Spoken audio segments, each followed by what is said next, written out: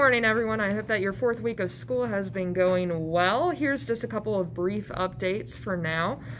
Don't forget that tomorrow on Saturday the 12th is the Fall Picture Day, and that this upcoming week we are still planning on having an actual school picture day.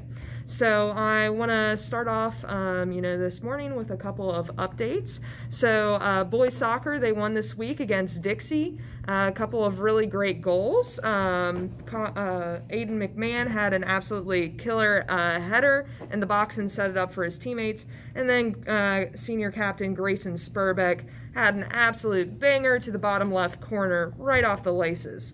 And then I'm going to move over here to Kylie Kors, and she's going to talk about senior night last night.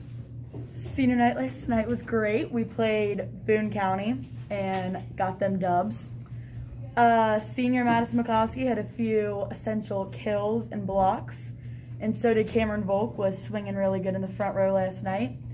Cameron Kors, sophomore, had some good back row attacks, and 8th grader Riley McCloskey had some clutch kills. So, and shout out to Corey Records for being an awesome setter. All right, there we go. So, what's your favorite thing about the season so far?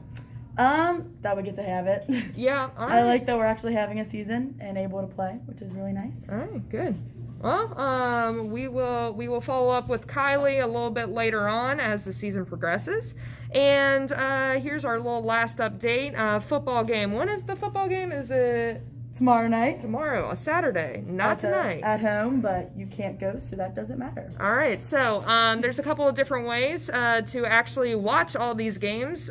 Make sure to check out all of our social media outlets, and I'm pretty sure, could be wrong, but the football game is actually going to be on channel 64? Yep. All right, perfect. So I hope you guys have a wonderful Friday, and we'll see you next Monday.